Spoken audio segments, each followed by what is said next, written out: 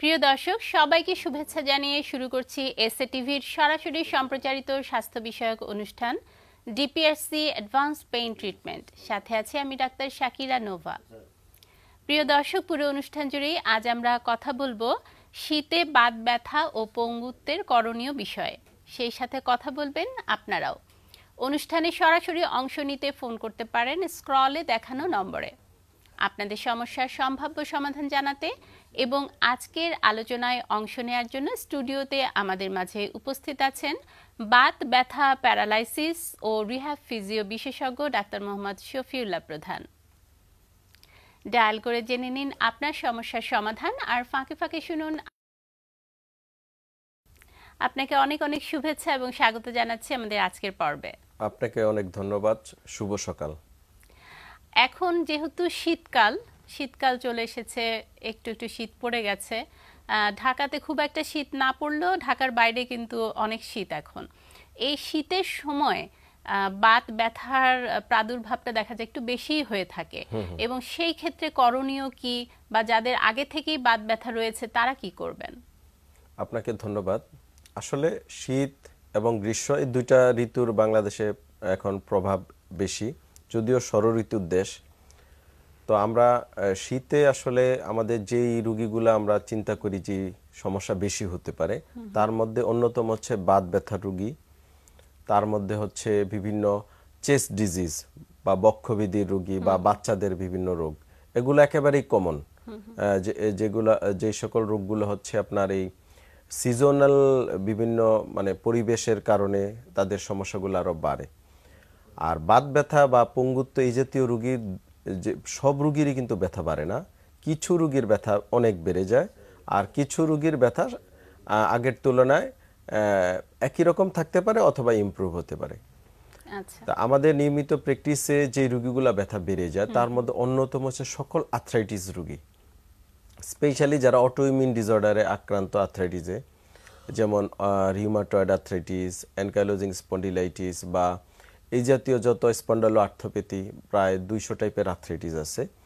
এই সকল রোগীগুলার ব্যথার সমস্যাটা বেড়ে যায় এবং অনেক সময় রোগী একেবারে কাবু হয়ে যেতে পারে, পঙ্গুত্ব বরণ করে ফেলতে পারে।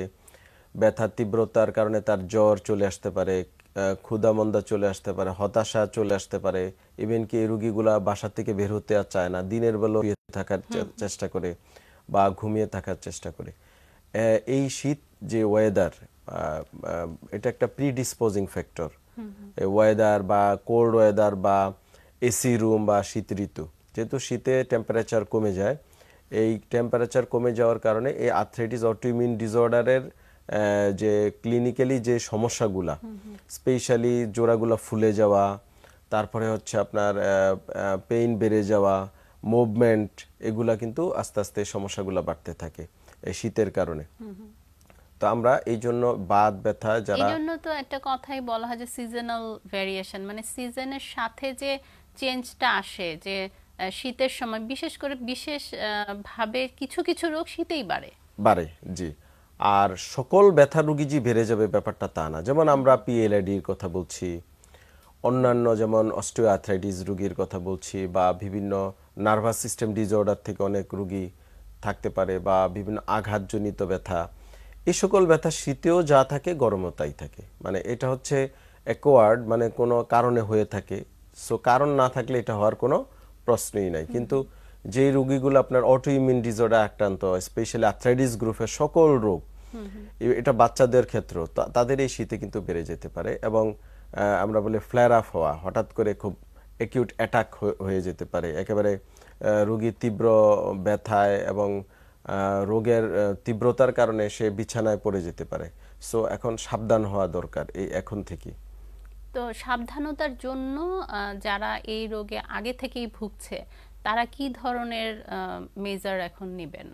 আপনাকে ধন্যবাদ। আসলে এই আর্থ্রাইটিস রোগীর যে মজার বিষয় হচ্ছে, আর্থ্রাইটিস রোগী যখন ট্রিটমেন্ট পায় ভালো, যেটা আমরা বলছি পুনর্বাসন চিকিৎসা, রিহ্যাবিলিটেশন, ঔষধ, বিভিন্ন থেরাপি, লাইফস্টাইল মডিফিকেশন, এক্সারসাইজ, তারপরে যেমন ওয়ার্ম শাওয়ার নেওয়া, এই সকল কিছু যখন সে করে ভালো থাকে, এই অনেক সময় রোগী নিজ থেকে ঔষধ বন্ধ করে দেয়।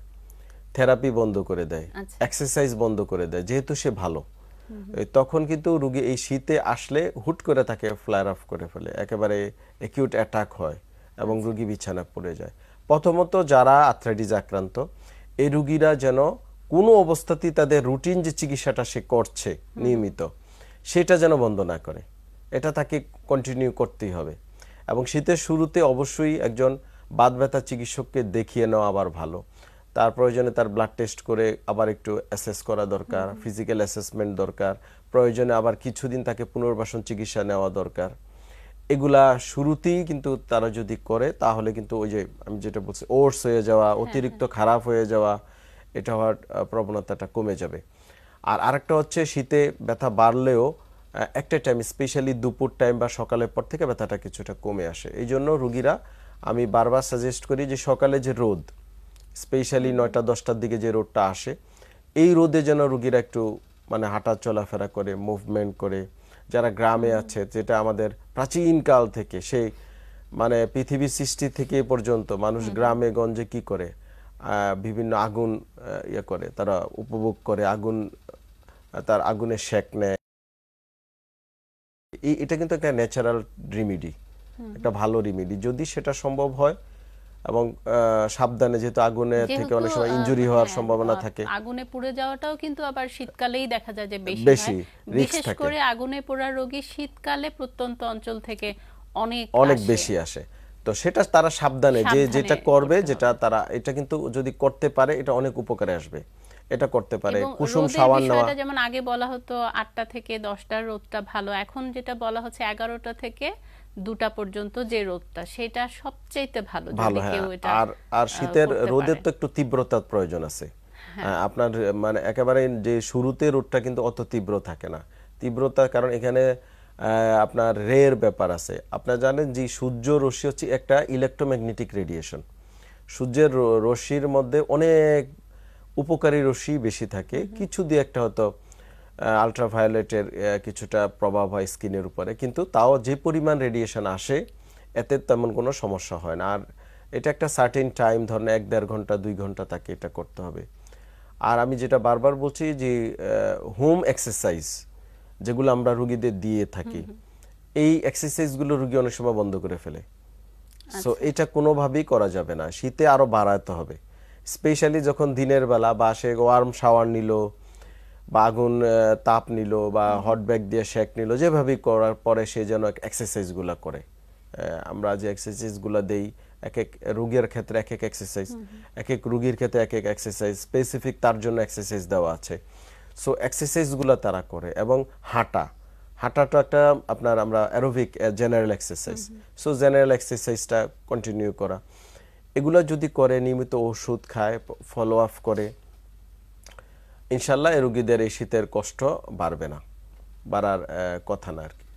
আর যারা আগে থেকে ধরেন ব্যাক পেইন আছে, লো ব্যাক পেইন বা অথবা পিঠে ব্যথা আছে অথবা ঘাড়ে ব্যথা আছে, গোড়ালি ব্যথা, হাঁটু ব্যথা, তারা এই সময়টায় কি ধরনের বিশেষ সতর্কতা নেবে? হ্যাঁ, যেমন ব্যাক পেইন যদি আপনার আর্থ্রাইটিস ইনডিউস হয় তাহলে বেড়ে যেতে পারে, বা নেক পেইন যদি সেটা কোনো মেকানিক্যাল ইনজুরি, যেমন আমরা পিএলআইডি বলি, ট্রমা বা লিস্থেসিস, তাহলে শীতে এটা নিয়ে তো ওরিড হওয়ার কিছু না যে বেড়ে যাবে শীত ঋতুতে। তো এই সকল রোগীর ক্ষেত্রেও আমরা যে এক্সারসাইজগুলো রোগীদেরকে দিয়ে থাকি, লাইফস্টাইল, রোগীরা মনে করে যে এটা শুধু তাদের জন্য, নো, আমরা যে এক্সারসাইজ যে লাইফস্টাইল দিই এটা সাধারণ মানুষের জন্য প্রযোজ্য।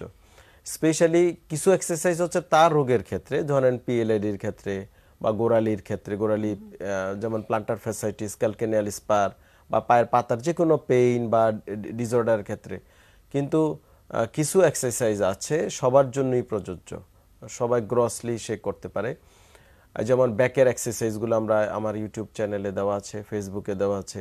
তো এক্সারসাইজগুলা, নেকের এক্সারসাইজগুলা, এগুলো আমি যে কোনো সাধারণ মানুষ যারা ডেস্ক জব ওয়ার্কার স্পেশালি তাদেরকে কিন্তু করতে বলি নিয়মিত, অন্তত একবেলা করেও যদি সকাল বিকাল হোক বা রাতে হোক যে কোনো একবেলা রোগী করতে পারে তাহলে অন্তত প্রিভেনশন হবে। যে আমরা নেক পেইন আমরা বা ব্যাক পেইন বা পিএলআইডি বলেন বা যে কোনো নার্ভ কম্প্রেশন ধরেন বা অনেক সময় কার্ভেচার প্রবলেম হয়, যেহেতু বসে বসে ডেস্ক জব ওয়ার্কারের এগুলো হতে পারে, বা মাসেল স্পাজম হয়ে যেতে পারে। অনেক সময় এক শ্রেণীর মানুষ আছে একই রকম একই দিকে বসে কাজ করে, যেমন গার্মেন্টস ওয়ার্কাররা, ব্যাংকাররা কম্পিউটার নিয়ে বসে থাকে। সো তাদের ক্ষেত্রে আমরা যে এক্সারসাইজগুলো আমি ইউটিউবে দিয়েছি নেক এবং ব্যাকের ক্ষেত্রে, এগুলো কিন্তু তারা করতে পারে। এগুলা নিয়মিত যদি করে এবং মাঝে মাঝে ওয়ার্ম শাওয়ার, আমরা এই যে সোনা স্টিম বাথের কথা বলি, বা এটা এরকম না যে আপনাকে হোটেলে বা কোথাও গিয়ে নিতে হবে, ব্যাপারটা তা না, নিজেদের মধ্যে করে তারা কিন্তু করতে পারে। এগুলা আপনার অনেক উপকার আসে। এক হচ্ছে যে মাসেলগুলা রিল্যাক্স হবে, জেনারেল বডি রিল্যাক্স হবে, আপনার এখানে হরমোন নিঃসৃত হবে এবং পাশাপাশি সার্কুলেশন বাড়বে, বডির যে ব্লাড সার্কুলেশনটা বাড়বে। পেইনের কারণে যে এন্ড প্রোডাক্টগুলো তৈরি হয় পেইন, এই প্রোডাক্টগুলো সার্কুলেশন থেকে চলে যাবে, সার্কুলেশন যখন বেড়ে যাবে। সো অনেকগুলা বেনিফিট কিন্তু এখানে আছে। মোস্ট অফ দা যদি সিম্পলি মানে খুব সিম্পল ভাবে যদি আমরা বলি, যেটা সহজ খুব সবার জন্য, যে মানে কারো যদি পিঠে ব্যথা থাকে সে হট কম্প্রেশন দিল বা হট ওয়াটার ব্যাগে সে একটু শেক দিল, এটাতে মানে কি ধরনের উপকারিতা হয় বা কিভাবে হয়? অনেক অনেক উপকারিতা আসতে পারে এই সকল হট ওয়াটারে। প্রথমত আমাদের এখানে পেইন গেট থিওরি আছে। পেইন গেট থিওরি কি, আপনি যখন কোনো পেইনের মধ্যে কোনো গরম শেক যখন দিবেন, তাহলে এখানে যে শেকের যে পারসেপশন, অনুভূতিটা কিন্তু খুব দ্রুত মস্তিষ্কে চলে যায়। তো অনুভূতি যখন দ্রুত চলে যায় তখন পেইনের অনুভূতি যেতে বাধা পায়, কারণ একই ওয়েতে কিন্তু পেইনটা ক্যারি করে। আমাদের যে থ্যালামাস, হাইপোথ্যালামাসে তো আমরা অনুভূতিটা বুঝতে পারি। সো আগে হটের যখন আপনি একটা এক্সটার্নাল হট পিঠে লাগালেন, তাহলে ওই অনুভূতিটা সে চলে যাবে আমাদের নার্ভাস সিস্টেমের সুবিধার কারণে, তখন ওই পেইনের অনুভূতিটা কমে আসবে। এটা this is pain gate theory. দ্বিতীয়ত ওখানে সার্কুলেশন বাড়বে, যেখানেই আমরা গরম শেক দিব লোকাল যে ব্লাড ভেসেলগুলা এখানে ক্যাপিলারিগুলো আছে এগুলো কিন্তু ডাইলেট হবে, সার্কুলেশন বাড়বে। তো ব্লাড সার্কুলেশন বাড়লে ব্লাড সার্কুলেশন ওইখানে যখন বাড়বে, নিউট্রিশনাল সাপ্লাই বাড়বে এবং ওইখানে লোকাল যে পেইন এন্ড প্রোডাক্টগুলো আছে এইগুলা কিন্তু সার্কুলেশনে সে ব্যাক হয়ে ওই ব্লাড ভেসেল দিয়ে চলে যাবে। তাহলে এখানে অনেক উপকারিতা আছে। তারপরে হচ্ছে লোকালি যে স্ট্রাকচার আছে, মাসেল হোক বা সফট টিস্যু হোক, সেটা কিন্তু কি হয়, আমরা নেক পেইনে দেখছি, কোমর ব্যথায় দেখছি, বা অ্যাঙ্কেলে ব্যথা, planter fasciitis, any tendinitis, any bursitis, ওখানে প্রদাহ হয়। আমরা এই বিষয়টি নিয়ে কথা বলবো, খুবই গুরুত্বপূর্ণ। একজন দর্শক আমাদের সাথে সংযুক্ত হয়েছেন। আচ্ছা, হ্যালো, আসসালামু আলাইকুম দর্শক, কে বলছেন, কোথা থেকে বলছেন? হ্যালো, টেলিভিশনের ভলিউম কমিয়ে আমাদের সাথে কথা বলুন। ওয়ালাইকুম সালাম, আমি রফিকুল দিনাজপুর থেকে বলছি। জি দর্শক, আমরা সবাই শুনতে পাচ্ছি, আপনার সমস্যার কথা বলুন। আমার 7-8 বছর হয়ে গেছে, কোমরে ব্যথা, হাঁটুতে, পায়ে পাতা পর্যন্ত ব্যথা। বয়স কত আপনার? বয়স আমার 73 বছর। আচ্ছা, হাঁটু ভেঙে বসতে পারেন নিচে? হাঁটু ভেঙে বসতে পারেন? 73। জি, বুঝতে পেরেছি। আপনি কি হাঁটু ভেঙে বসা করতেই পারি না। আচ্ছা, কোমরে ব্যথা পায়ের দিকে নামে, পা টেনে ধরে ঝিঝি করে অবশ লাগে? কোমর ব্যথা পায়ের দিকে নামে। আচ্ছা, আপনি কি করেন পেশায়? হ্যাঁ, পায়ের হাঁটুর নিচে রগগুলো টেনে ধরে। জি, আপনি কি করেন পেশা? আমার তো আমি ডিফেন্সে চাকরি করছি, চাকরি করার পরে 93 সালে আসছি, তারপর থেকেই ব্যবসা ট্যাবসা করি, এখন তো কিছুই করি না। আচ্ছা আচ্ছা, জি আমি বুঝতে পেরেছি, ধন্যবাদ। ওনার 73 বছর বয়স এবং ওনার ক্লিনিক্যালি কোমর ব্যথা, পায়ে ব্যথা, যা হাঁটু ব্যথা, গোড়ালি ব্যথা। তো এই বয়সে এক হচ্ছে অস্টিওআর্থ্রাইটিস, এটা একেবারে কমন। আমরা যদি এক্সরে করি মেরুদণ্ডের ধরেন হাঁটুর গোড়ালি, এক্সরেতে খুব সুন্দরভাবে বোঝা যায় যে একটা চেঞ্জ আসছে, নাম্বার 1। আর নাম্বার 2 হচ্ছে ওনার পাশাপাশি পিএলআইডি থাকার সম্ভাবনা আছে, যেহেতু কোমর থেকে পায়ের দিকে ব্যথাটা চলে যায়। পিএলআইডি আর স্পন্ডাইলোসিস যেটা অস্টিওআর্থ্রাইটিস, দুইটা আলাদা রোগ, আলাদা জিনিস। পিএলআইডি রোগী নিজে তৈরি করে, মানে নিজের থেকে হয়। ধরেন যখন ভুলভাবে বসে কাজ করবে, সামনে ঝুঁকে কাজ করবে, আঘাত পাবে, পড়ে যাবে, বিভিন্ন কারণে এটা হয়। আর আর্থ্রাইটিস এটা একটা এজিং প্রসেস, স্পেশালি অস্টিওআর্থ্রাইটিস বয়সজনিত, এটা হবেই। বয়স বাড়ার সাথে সাথে স্পেশালি পুরুষ 50 আপ হলেই তার হাড় ক্ষয়ের টেন্ডেন্সি বাড়বে, তখন চেঞ্জ আসবে। ওখানে অস্টিওফাইট তৈরি হতে পারে, ক্ষয় হয়ে যেতে পারে, ডিস্কগুলো আপনার ফাইব্রোসিস হয়ে যেতে পারে, শুকিয়ে যেতে পারে, হাঁটুতে ক্ষয় হবে, হাঁটুতে অস্টিওফাইট হবে।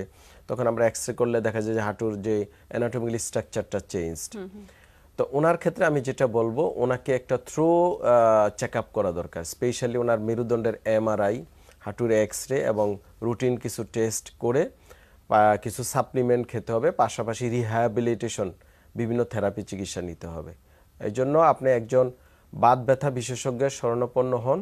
আর এর মধ্যে আপনি একটু কষ্ট করে, আপনি না পারলে আপনার যারা পারে ধরেন ছেলে মেয়ে যারা আছে ইউটিউব বা ফেসবুক বুঝে, তাদেরকে বলবেন আমার চ্যানেলে ঢুকে ওখানে দেখবেন হাঁটুর কোমরের বিভিন্ন এক্সারসাইজ দিয়েছি আমি, ওগুলা পায়ের গোড়ালিরও, ওগুলো আপনি একটু করবেন। আর কখনো খালি পায়ে হাঁটবেন না, নরম সোলের জুতা ব্যবহার করবেন, সফট জুতা ব্যবহার করবেন, শীতে গরম শেক দিবেন, শিখে এক্সারসাইজগুলো করেন।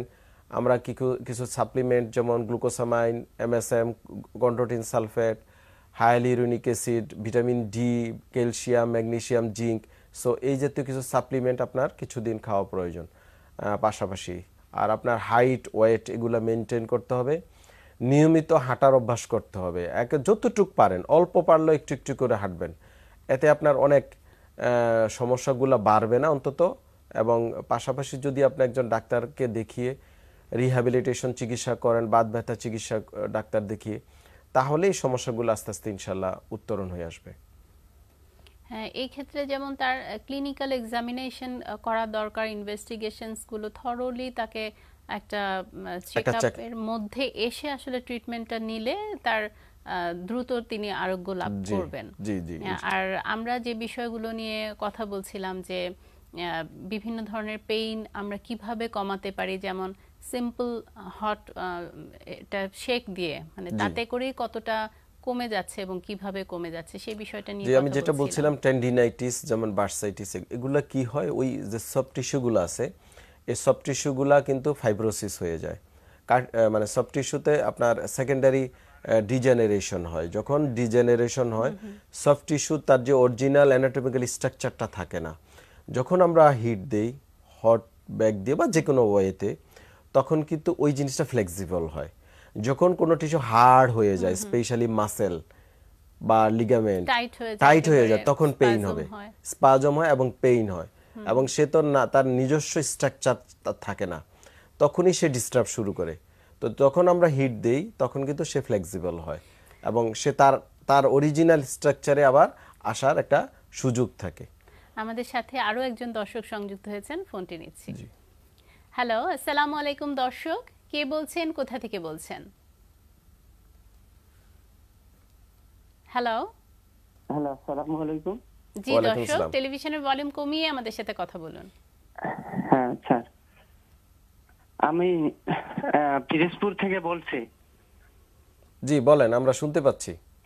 তো আমি সাধারণত মানে ছাত্র, তো টিউশনি করাইতাম অনেকটা, মানে সকাল থেকে সন্ধ্যা পর্যন্ত অনেকটা, মানে 3-4টা ব্যাচ 5-6টা এরকমের। তো হঠাৎ কোমর ব্যথা অনুভব করি। হ্যাঁ, এরপর দেখি যে অনেকক্ষণ বসতে পারি না, দাঁড়াইলে একটু কমে, শুইলে একটু কমে। এরপর 2 মাস পর দেখি আমার, মানে 2 মাস পর প্রথম প্রাথমিক চিকিৎসা নিতে অনেক, তো চিকিৎসা নেওয়ার পরে দেখি যে বা এর আগেই দেখি যে কোমর থেকে একদম পিছন দিক থেকে, বাম দিক থেকে একদম পায়ের নিচ পর্যন্ত এমন ব্যথা হয়েছে যে আমি হাঁটতে পারি না। অল্প 2 মিনিট হাঁটলে আবার বসা লাগে, আবার দাঁড়াইতে হয়। তারপর এরপর বসলে একটু ভালো হয়, আবার এরকমের অনেক ব্যথা যা বলার মতো না। আপনি ডাক্তার দেখিয়েছেন এ পর্যন্ত? হ্যাঁ, আমি ডাক্তার দেখাইছি। প্রথম মেডিসিন বিশেষজ্ঞ খুলনা মেডিকেল কলেজ হাসপাতালে। তো ওখান থেকে স্যারে এমআরআই দিছিল, তো এমআরআই করছি। স্যারের সময় বলছে তেমন কোনো সমস্যা নাই। পরবর্তীতে সে আমারে ওষুধ দিচ্ছে, তা কয়দিন মানে 2-3 মাস খাইছি, তা কোনো পরিবর্তন দেখি না। পরবর্তীতে আমি আবার এক ডাক্তার দেখাইছি, অর্থোপেডিক বিশেষজ্ঞ বলা হয়। হুম হুম হ্যাঁ, তো তারে দেখাইনার পরে সে আমারে কিছু ওষুধ দিছে। তো ওই ওষুধের সাথে সাথে মানে সে আর ওই এমআরআই দেখি চিকিৎসা করছে, আর মেরুদণ্ডে 6টা ইঞ্জেকশন দিছে। হুম হুম হুম তো ওই ইঞ্জেকশন দেওয়ার পর এখন আমি যে আগে যতটুকু মানে ভার জিনিস নিতে পারতাম বা হইতাম, প্রাথমিক মানে প্রথম সপ্তাহে মানে 3 সপ্তাহ দিতে, তো প্রথম সপ্তাহে যখন দিতে তখন খুব ভালো হয়েছে, বুঝছি যে আমি একদম ভালো হয়ে গেছি। কিন্তু পরবর্তীতে আবার দেখি যে সে আগের থেকে বেশি। তো এই ওষুধ আমি 3 মাস খাইছি, তো আর এখন আর কন্টিনিউ করি না, কারণ অত কোনো আচ্ছা মানে এই বুঝি না। তাহলে আচ্ছা, কি আমি করা বুঝতে যায়? পেরেছি। আমি উত্তর দিচ্ছি। আপনার সমস্যাটা মোটামুটি বোঝা গেছে। আপনি আমাদের প্রোগ্রাম দেখতে থাকুন। ওনার পিএলআইডি, হ্যাঁ, এখন এমআরআইটা আসলে আমি না দেখলে তো এখান থেকে বোঝা যাবে না, বাট ক্লিনিক্যালি যতটুকু বোঝা যাচ্ছে ওনার ডিস্ক প্রলাপস হয়েছে। যেহেতু উনি যেহেতু টিউশনি করায়, অনেক ব্যাস পড়ায়, বলছে বসা চলা বা কিভাবে করে ওইখানেও ভুল হতে পারে, যার কারণে এই রোগটা হয়। তো আমার সাজেশন, আপনি একজন বাত ব্যথা চিকিৎসককে দেখান বা রিহ্যাবিলিটেশন নিয়ে যারা কাজ করে, আপনার এটার থেরাপির প্রয়োজন। এবং এই থেরাপি কিন্তু এক কথা আমি বলে দিলাম, এটা এরকম না যে যে কোনো জায়গায় করতে পারবেন। এটা স্পেশালাইজড ট্রিটমেন্ট এবং এক এক জায়গায় এক এক রকম ডাক্তাররা এক এক থেরাপি দিবে। আপনার রোগ অনুযায়ী আপনাকে কোন থেরাপি দিতে হবে, কিভাবে দিতে হবে, এটা ডাক্তার সাহেব যারা বাত ব্যথা নিয়ে কাজ করেন তারা বলতে পারেন। আর এর মধ্যে আপনি আমার ইউটিউব, ফেসবুকে দেখবেন আমরা নিয়মকানুনগুলো বলছি, যে বসবেন কিভাবে, আপনি যখন ক্লাস নেন কিভাবে ক্লাস নেবেন, বসার নিয়মকানুনগুলা, এগুলা যেমন আপনি দাঁড়িয়ে বোর্ডে ক্লাস নিতে পারেন, কোনো সমস্যা নেই। আপনি চেয়ারের টেবিলে বসে ক্লাস নিতে পারেন, সমস্যা নাই। কিন্তু যখনই আপনি নিচু জায়গায় বসে সামনে ঝুঁকে পড়ালেখা করাবেন বা ক্লাস নেবেন, বসে থাকবেন, তখনই আপনার মাজায় প্রবলেমগুলো দেখা দিবে। আবার টানা যখন আপনি বসে ক্লাস নেবেন তখন সমস্যা হবে। সো এগুলো আপনাকে একটু শিখতে হবে, আর্গোনমিক্স বলি আমরা। আর আমার ইউটিউবে গিয়ে আপনি দেখবেন কোমরের বিভিন্ন ব্যায়াম দেওয়া আছে, ওই ব্যায়ামগুলো আপনি ট্রাই করেন আজকে থেকেই। আপনাকে আমরা থেরাপি দেই, অপারেশন করি, ওষুধ খাওয়াই, যাই করি না কেন, আপনাকে অবশ্যই ব্যায়াম করতে হবে। ব্যায়ামের বিকল্প কিছু নেই। আপনাকে ব্যায়াম শিখে করতে থাকেন, আর এর মধ্যে ট্রাই করেন একজন আরও ভালো বাত ব্যথা চিকিৎসককে দেখিয়ে আপনি পুরো একটা রিহ্যাব করে, ট্রিটমেন্ট করে আপনি ভালো হয়ে যাওয়া। এটা রিহ্যাবের মধ্যে ওষুধ থাকতে পারে, ব্যায়াম থাকতে পারে, বিভিন্ন ইলেকট্রোথেরাপি থাকতে পারে, কম্বো থেরাপি থাকতে পারে, বিভিন্ন রকম থেরাপি, যেটার মাধ্যমে আপনি সম্পূর্ণ সুস্থ হয়ে উঠবেন। আর পাশাপাশি লাইফস্টাইল, ব্যায়াম, আপনার বসা কারেকশন করা বা কাজের ধরন, এগুলো আপনাকে স্পেশালিস্টের কাছ থেকে শিখে নিতে হবে। আমরা আরো কথা বলবো, একটা বিরতির সময় হয়ে গিয়েছে। আচ্ছা, প্রিয় দর্শক, আপনারা দেখছেন ডিপিআরসি অ্যাডভান্স পেইন ট্রিটমেন্ট। এবারে নিচ্ছি ছোট্ট একটি বিরতি, ফিরছি কিছুক্ষণের মধ্যে, আমাদের সাথেই থাকুন।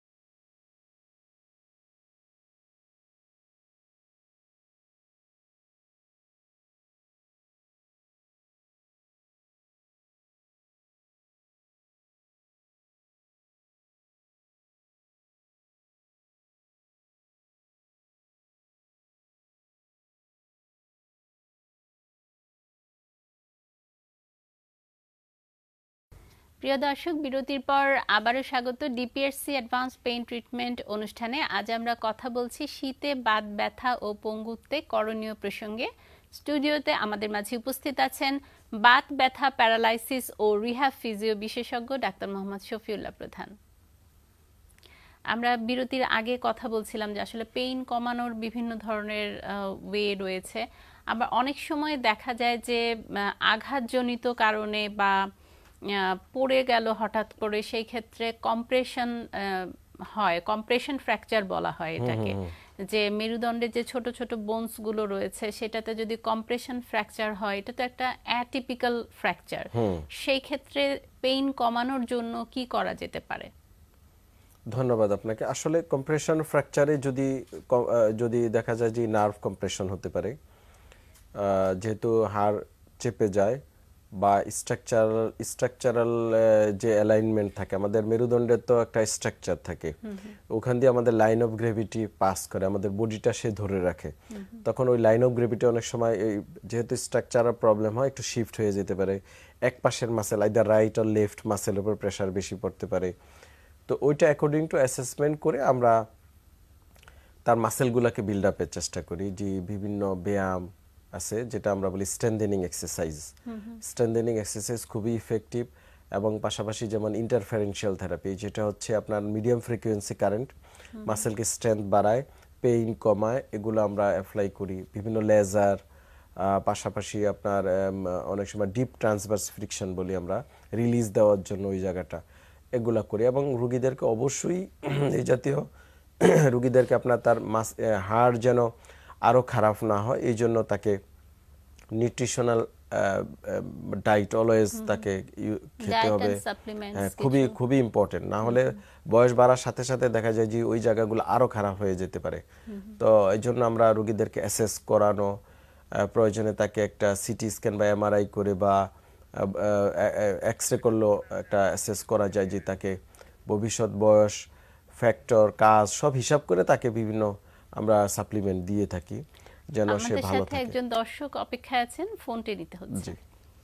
হ্যালো, আসসালামু আলাইকুম দর্শক, কে আছেন আমাদের সাথে? হ্যালো। হ্যালো, আসসালামু আলাইকুম। ওয়ালাইকুম সালাম। দর্শক, আপনার পরিচয় দিয়ে সমস্যার কথা বলুন। আমার নাম হচ্ছে ইলভি চৌধুরী, আমি নীলফামারী থেকে বলতেছি। জি, আমরা সবাই শুনতে পাচ্ছি, আপনার সমস্যার কথা বলুন। জি, আমরা শুনতে পাচ্ছি, বলুন আপনার সমস্যা বলুন। আমার সমস্যা হচ্ছে আমি 6 মাস আগে হাঁটুতে মানে চোট পাইছিলাম, মানে অটো থেকে পড়ে গেছিলাম। তখন আমার পায়ে ব্যথা ছিল না। ইদানিং 15 দিন থেকে বসলে উঠতে পারতেছি না, মানে শুধু ডান পায়েরই হাঁটুতে ব্যথা করতেছে। আচ্ছা, আপনার বয়স কত? আমার বয়স হচ্ছে 15 বছর। আচ্ছা, ঠিক আছে, আমি উত্তর দিচ্ছি, ধন্যবাদ। পোস্ট ট্রমাটিক যে কোনো আঘাত দেখা যায় যে অনেক সময় ইমিডিয়েট হয়তো 2-4 দিন ব্যথা হতে পারে, যদি সেটা মাইল্ড, খুব কম পরিমাণের আঘাত হয়, পেইন কিলার খেলে চলে যায়। আবার পরবর্তীতে কিন্তু আবার সেকেন্ডারিলি ওখানে ওই যে বারবার বলছি যে কানেকটিভ টিস্যুর কারণে ওইখানে আবার পেইন আসতে পারে বা অনেক সময় চেঞ্জ আসে। তো এই জন্য আমরা রুগীদেরকে, এইসব রুগীদের কি চিকিৎসা করে সারা মানে বাংলাদেশে গেলে হয়তো কেউ ব্যথার ওষুধ দিয়ে দিবে কোনো ডাক্তার, আর তেমন কোনো চিকিৎসা নাই, হয়তো একটা ক্যালসিয়াম দিয়ে দিবে যে একটা ক্যালসিয়াম খান আর ব্যথার ওষুধ। মূলত আসলে হ্যাঁ, ক্যালসিয়াম ব্যথার ওষুধ খেতে পারে, ধরেন 10-15-20 দিন হয়তো ব্যথা কমবে, কিন্তু ওই যে চেঞ্জ আসছে, সেকেন্ড ইনজুরি আপনাকে রিহ্যাব না করলে কখনো এটার সমাধান হবে না। উপযুক্ত ব্যথা কমে থাকবে, কিন্তু ইন্টারনালি তার চেঞ্জ আস্তে আস্তে আরো বাড়তে থাকবে। ধরেন সেটা 1 বছর পর আরো খারাপ, 2 বছর পর আরো খারাপ, এভাবে বয়স বাড়ার সাথে সাথে দেখা যাবে ওখানে একটা চেঞ্জ চলে আসছে। স্পেশালি জোড়াতে যখন আঘাত পায় তখন সেটা ক্ষয় হইতে থাকে। তো একটা বয়স, ধরেন একজনের বয়স 25-30 বছর, তার কেন ক্ষয় হবে, ঠিক না? কিন্তু ওই যে history of trauma, this is important. তো এইটা একটা ইস্যু। তো আমি বলবো আপনি যেটা করবেন, ওই জায়গাটায় এখন নিয়মিত 2 বেলা কুসুম গরম সেক দেন, ব্যথানাশক মলম যে কোনো ডাইক্লোফেনাক জেল বা ন্যাপ্রোকজেন জেল কিনতে পাওয়া যায়, ওটা লাগিয়ে সেক দেন। আর কিছু এক্সারসাইজ দেওয়া আছে, যেমন সাইক্লিং আপনার দ্বারা সম্ভব না হলে আপনি আমার ইউটিউবে গিয়ে দেখবেন হাঁটুর বিভিন্ন ব্যায়াম দিয়েছি আমি, স্পেশালি কোয়াড্রিসেপ স্ট্রেংথেনিং এক্সারসাইজ, মানে হাঁটুর নিচে টাওয়াল পেঁচিয়ে চাপ দেওয়া, দিস ইজ স্ট্যাটিক। আবার উঁচু জায়গায় বসে পা উঠানো নামানো, মানে হাঁটুর ব্যায়ামগুলো আপনাকে করতে হবে। শুয়ে শুয়ে হাঁটু বুকের সাথে ভাঁজ করা, সোজা করা, বা স্ট্যাটিক সাইক্লিং, বা অনেক সময় বিভিন্ন জিম বা বাসায় কিনে আপনি করতে পারেন। এই জাতীয় ব্যায়ামগুলো আপনাকে এখন করতে হবে। আর যদি তাতেও ইমপ্রুভ না হয়, আপনি একজন বাত ব্যথা চিকিৎসককে দেখে একটু অ্যাসেস করে নিতে পারেন, বা একটা এক্সরে করে দেখতে পারেন যে ডাক্তারকে দেখিয়ে যে ওখানে কোনো চেঞ্জ আসতেছে কিনা। জাস্ট এ সিম্পল এক্সারসাইজ, ব্যায়াম এগুলা করতে থাকেন, দেখা যাবে যে এটা ইমপ্রুভ হয়ে যাবে। এবং প্রয়োজনে কিছু থেরাপি প্রয়োজন, এই ক্ষেত্রে আমরা হাই ফ্রিকোয়েন্সি সাউন্ড দিয়ে থাকি, বা শক ওয়েভ থেরাপি, এগুলো দিলে এই স্ট্রাকচারটা আর খারাপের দিকে যাবে না, ইমপ্রুভ হতে থাকবে। আরেকটি বিষয় হচ্ছে ইউএসটি বা আল্ট্রাসাউন্ড থেরাপি যেটা দেয়া হয়, সেটা কিভাবে কাজ করে এবং ব্যথা কমার ক্ষেত্রের ভূমিকাটা কি? আসলে এটা একটা সাউন্ড থেরাপি, মানে আমরা বাতাসকে মানে অ্যাকুয়াস্টিক যে সাউন্ড, মানে আমরা তো কথা বলি, এটা তো শব্দ তরঙ্গের মাধ্যমে আমাদের কানে এসে পৌঁছায়।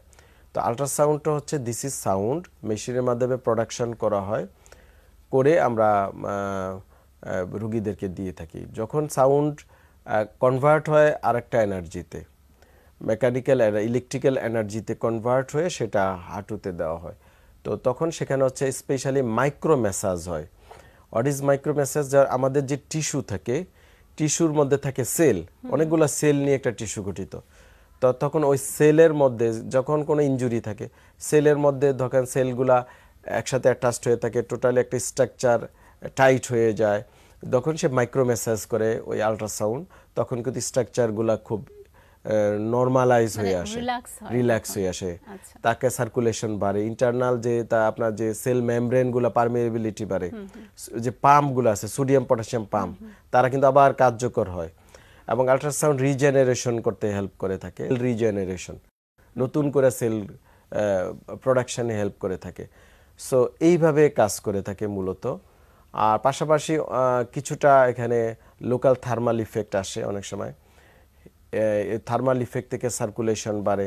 এমনিও যখন মাইক্রো ম্যাসাজ হয় তখন কিন্তু সার্কুলেশন বাড়বে যে কোনো জায়গায়। তো ব্লাড সার্কুলেশন বাড়লে আপনার ব্লাড থেকে তো আপনার রিপেয়ার হবে। আবার আমাদের যেহেতু ব্লাডের বিভিন্ন আমাদের কণিকা আছে, ব্লাড প্লাজমা আছে, এগুলোর কাজ আছে, এক একটার এক এক কাজ। টু রিজেনারেট, প্লাটেলেটের কাজ হচ্ছে সে আবার রিজেনারেট করে। সো সার্কুলেশন বাড়লে প্লাটেলেট কাউন্ট বাড়বে ওখানে লোকালি, এবং তখন কিন্তু রিজেনারেশন আসে। এইভাবে কাজ করে। আর এটা এইরকম না যে ধরেন আপনি শুধু কেবল আল্ট্রাসাউন্ড দিলেই ব্যথাটা বা সমস্যাটা চলে যাবে। আমরা এখানে তো একটা কম্প্রিহেন্সিভ ট্রিটমেন্ট প্রোগ্রামে যাই। আল্ট্রাসাউন্ডের সাথে আমরা এক্সারসাইজ দিয়ে থাকি রুগীকে, স্ট্রেচিং লাগে করি, ইট ডিপেন্ডস অন রুগী টু রুগী ভেরি করে।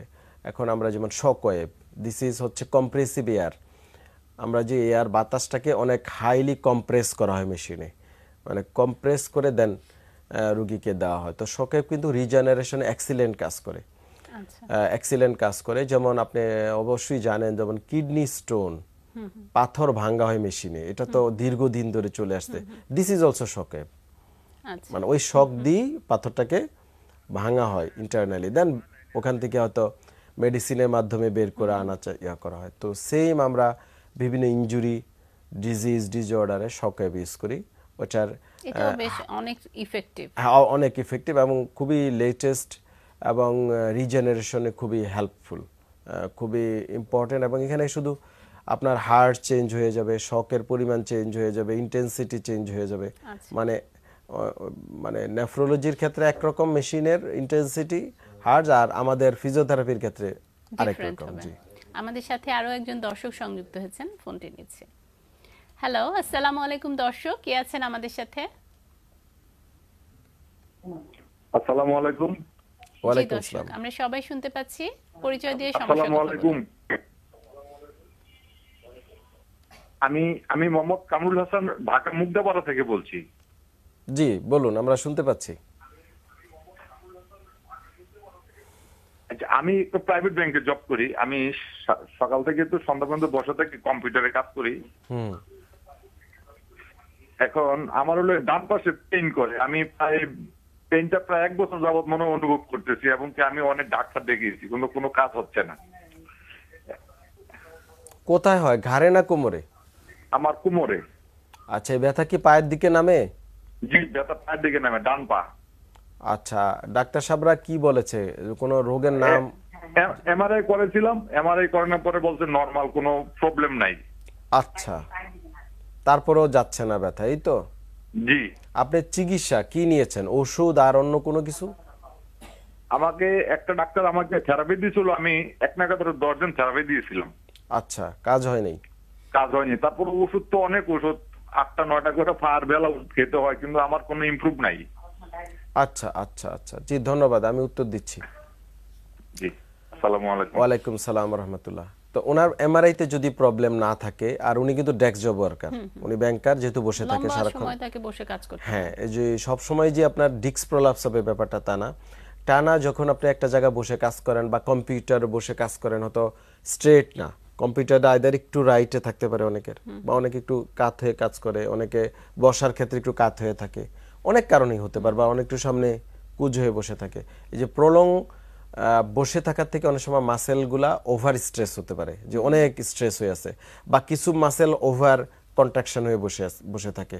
সারাক্ষণ যদি আপনি তাকে জোরপূর্বক হয় স্ট্রেসে রাখেন অথবা শর্ট করে রাখেন, তাহলে পেইন হবে, মাসেল স্পাজম হবে, মাসেলের নর্মাল যে ফিজিওলজিক্যাল ফাংশন সে করতে পারবে না, তখনই ব্যথা বেদনা হবে।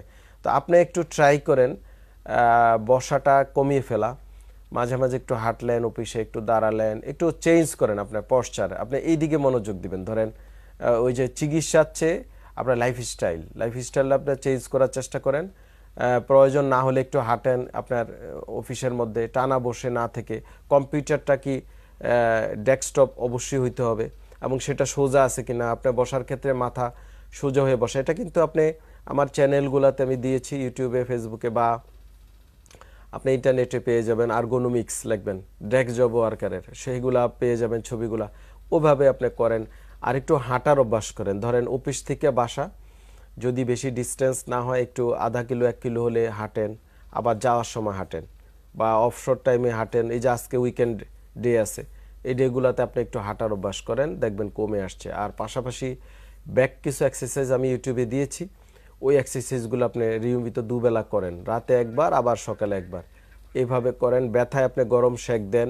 এগুলা 15-20 দিন করে দেখেন, 1 মাস যদি ইমপ্রুভ না হয়, তাহলে আপনাকে রিঅ্যাসেসমেন্টে যেতে হবে। হয়তো বাত ব্যথা চিকিৎসককে দেখিয়ে আপনাকে তো ব্লাড টেস্টে অন্য কোনো প্রবলেম ব্লাডের কারণে হচ্ছে কিনা সেটা আপনাকে দেখতে হবে। তো আমার কাছে মনে হয় এই কাজটা আগে করে দেখেন, ইনশাআল্লাহ আপনি ইমপ্রুভ হয়ে যাবেন। আমাদের সাথে আরো একজন দর্শক সংযুক্ত হয়েছেন। জি, হ্যালো, আসসালামু আলাইকুম দর্শক, কে আছেন আমাদের সাথে? জি দর্শক, আমরা সবাই শুনতে পাচ্ছি, পরিচয় দিয়ে সমস্যার কথা বলুন। দর্শক, আমরা সবাই শুনতে পাচ্ছি, টেলিভিশনের ভলিউমটি কমিয়ে নিন। জি জি, আমরা শুনতে পাচ্ছি, আপনার সমস্যা বলুন। জি, আমার কোমরে ব্যথা। জি, তো এর আগে ডাক্তার দেখাইছিলাম, এক্সরে দিছিল। এক্সরেতে আসছে যে হাড়ের যে কোমরের যে হাড় থেকে নিচে যে মেরুদণ্ডে হাড়টা থাকে, ওটাতে একটা চাপ লাগা বলছিল। আচ্ছা, বয়স কত আপনার? নিচের দিক কোথাও যায় না, উপরের দিকে যেন ব্যথাটা ওখানেই থাকে। আপনার বয়স কত? 37। 37। আপনি কোনো আঘাত পেয়েছিলেন? না, ও ধরনের তো কোনো আঘাত পাইনি। আচ্ছা, আপনি কি করেন, কাজ কি? তাতে আমি গৃহিণী একজন, আর মাঝে মধ্যে সেলাই কাজ একটু করতাম। আচ্ছা আচ্ছা, জি আমি বুঝতে পেরেছি, ধন্যবাদ আপনাকে। ওনাকে স্পেসিফিক একটা কোমর ব্যথা, মানে এই ব্যথাটা উপরেও যায় না নিচেও যায় না, একটা নির্দিষ্ট জায়গায় ব্যথা হতে পারে। অনেক সময় যেমন স্যাক্রোআইলাইটিস আমরা প্রায় পাই, কোমরের ডান বাম যে কোনো এক জায়গায়, যে স্যাক্রাম এবং ইলিয়াম বোনের মাঝখানে ইনফ্লামেশন হতে পারে, প্রদাহ হতে পারে, এটা কমন। ওখানে অনেক স্ট্রাকচার, সফট টিস্যু, ধরেন মাসেলস হতে পারে, স্ট্রাকচারে জয়েন্টের যে লাইনিং অফ ক্যাপসুল সেখানে হতে পারে, লিগামেন্টে হতে পারে পেইন। তারপরে হচ্ছে আপনার স্পেসিফিক কোনো কোমরের মাসেল হতে পারে, কোন একটা মাসেল হয়তো টাইট হয়ে থাকতে পারে। তো আসলে এই সকল ক্ষেত্রে আপনাকে পুনর্বাসন, রিহ্যাব ট্রিটমেন্টে যেতে হবে। ওষুধ দিয়ে তেমন কোনো রেজাল্ট আসবে না। আপনাকে একবার বাত ব্যথা রিহ্যাবিলিটেশন চিকিৎসককে দেখিয়ে আপনাকে হয়তো প্রয়োজনে চিকিৎসা নিতে হবে, এক্ষেত্রে বিভিন্ন মেশিনে চিকিৎসা দেওয়া হবে, বিভিন্ন এক্সারসাইজ আপনাকে করতে হবে। এগুলো একটু আপনি ট্রাই করেন। ব্যথায় গরম সেক দেন, গরম সেক দিলে ওই জায়গাটায় দেখবেন নিয়মিত দুবেলা টানা 10-15 দিন দিতে থাকেন, আশা করি এটা অনেকাংশে কমে আসবে। আর কোমরের কিছু এক্সারসাইজ আছে স্পেশালি মহিলাদের জন্য, আমরা বলি যেমন কিগাল এক্সারসাইজ বা ফেলবিক ফ্লোর মাসেল এক্সারসাইজ, খুবই ইম্পর্টেন্ট। এটা আপনি ইন্টারনেটে সার্চ দিলে লিখবেন পেলভিক ফ্লোর মাসেল এক্সারসাইজ, ওগুলো আপনি করেন, এগুলো আপনার অনেক উপকারে আসবে। দেখবেন শুধু ওই যে কোমরের ব্যথা নট অনলি, এনি মানে পেলভিক রিজনে অনেক সমস্যা হয়, মহিলাদের বেশি হয় পুরুষদের তুলনায়, এই সমস্যাগুলো কমে আসবে। আর লিঙ্ক থাকে, ধরেন একটার সাথে আরেকটা ব্যথার লিঙ্ক থাকে, যে কোমরের অন্য কোনো মাসেলের প্রবলেমের কারণে কোমরে ব্যথা হচ্ছে বা পেলভিক ফ্লোরের থেকে সমস্যা হচ্ছে। সো এই জন্য ওই বেসিক যে গ্রস এক্সারসাইজগুলো আছে যেগুলা পেলভিক ফ্লোরের জন্য, তো এটা তো কোনো এরকম না যে ওষুধ খেলে ক্ষতি হবে, এটা তো এক্সারসাইজ। সো এক্সারসাইজগুলা করতে পারে, এতে ওনাদের ধরেন মহিলাদের কাজের ক্ষেত্রে বা তাদের বাচ্চা যেহেতু তারা কনসেপ্ট করে, বাচ্চার ক্ষেত্রে লাইফ বয়সের সাথে সম্পর্কযুক্ত মাসেলগুলো অনেক কারণে উইক হয়ে যেতে পারে, পেইন হতে পারে, আপনার লাইফ স্টাইলে প্রবলেম হতে পারে। ওই পেলভিক ফ্লোর মাসেল এক্সারসাইজ ইউটিউবে প্রচুর ব্যায়াম দেওয়া আছে, ওগুলো যদি প্রত্যেকটা মহিলারা অন্তত একটু 30-40 বয়স থেকে রেগুলার 2 বেলা 1 বেলা করে, যখন পারে তখনই করো, একেবারে ইজি এক্সারসাইজ, শুয়ে শুয়ে করা, তাহলে কোমর ব্যথা, পায়ের ব্যথা, এই সকল সমস্যা অনেকাংশে কমে আসবে। মানে অনেকাংশে নিজেদের ওনাদের নিয়ন্ত্রণই থাকবে, যে উনি করলেই ভালো, আর নাই চলে যায়। প্রায় রোগী বলে, স্যার আপনার ইউটিউবে ব্যায়াম করে আমি ভালো ছিলাম, কিন্তু এখন আমার সমস্যা হচ্ছে গোড়ালি ব্যথা নিয়ে আসছি, অন্য সমস্যা। বা যেহেতু তবে এক একটা ব্যথার জন্য, এক এক জায়গার ব্যথার জন্য আসলে এক এক এক এক রকম এক্সারসাইজ। এক্সারসাইজ আছে। আমরা আরো কথা বলবো, আরেকটি বিরতির সময় হয়ে গেছে। আচ্ছা, প্রিয় দর্শক, আপনারা দেখছেন ডিপিআরসি অ্যাডভান্স পেইন ট্রিটমেন্ট। এবার নিচ্ছি ছোট্ট একটি বিরতি, ফিরছি কিছুক্ষণের মধ্যে, আমাদের সাথেই থাকুন।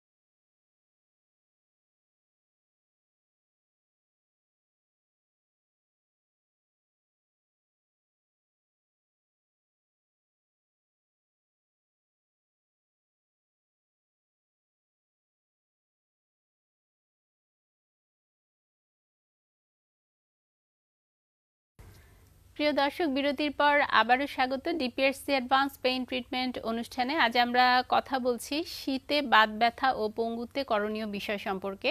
স্টুডিওতে আমাদের মাঝে উপস্থিত আছেন বাত ব্যথা, প্যারালাইসিস ও রিহ্যাব ফিজিও বিশেষজ্ঞ ডাক্তার মোহাম্মদ শফিউল্লাহ প্রধান।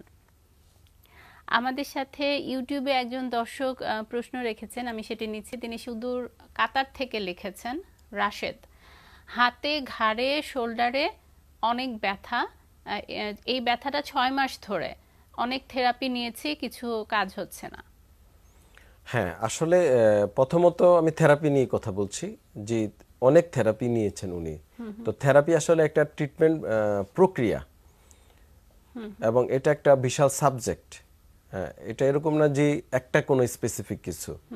তো যার কারণে হতে পারে তার যে থেরাপিগুলো তারা দিচ্ছে ওখানে, সেটা তার জন্য অ্যাপ্রোপ্রিয়েট না, বা এই রোগের জন্য না, যার কারণে ইমপ্রুভমেন্ট আসতেছে না।